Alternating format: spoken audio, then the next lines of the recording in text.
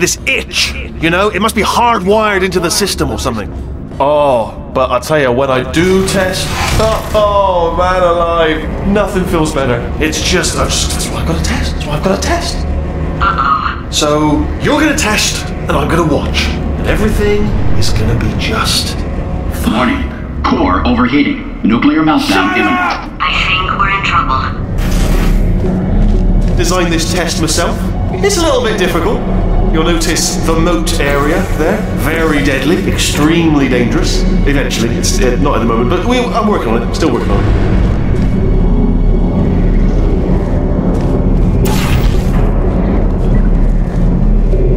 Impossible, as it is to imagine, there actually is a solution, devilishly hidden.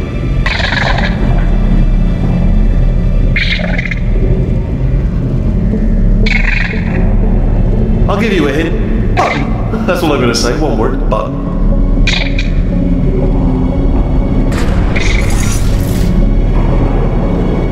Go on.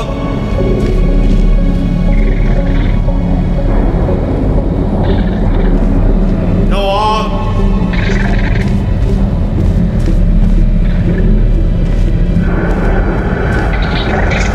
Come on, solve it.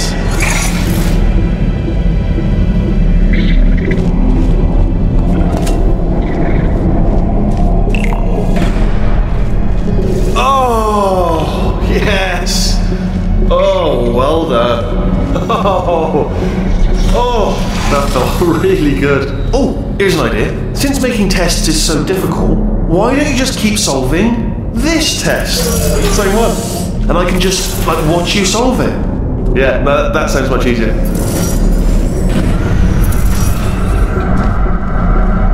And nothing. Alright, can't blame you for trying. Okay, new tests. Gotta be some tests around here somewhere. Oh, here we go. Alright, so my paradox idea didn't work. And it almost killed me. Luckily, by the looks of things, he knows as much about test building as he does about logical concepts.